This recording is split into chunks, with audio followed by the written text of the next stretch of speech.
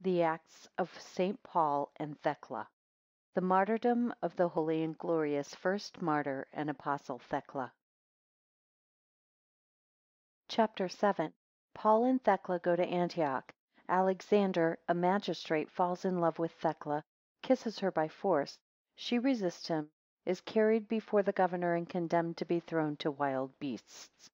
Then Paul sent back Onesiphorus and his family to their own home, and taking Thecla along with him, went for Antioch.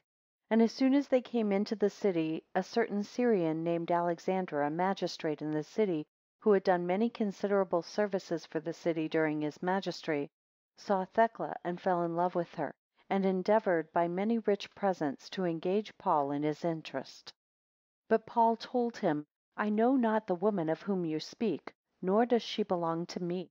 But he, being a person of great power in Antioch, seized her in the street and kissed her, which Thecla would not bear, but looking about for Paul, cried out in a distressed loud tone, Force me not, who am a stranger, force me not, who am a servant of God.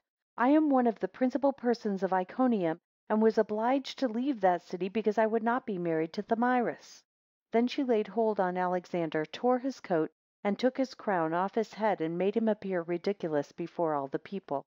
But Alexander, partly as he loved her, and partly being ashamed of what had been done, led her to the governor, and upon her confession of what she had done, he condemned her to be thrown among the beasts.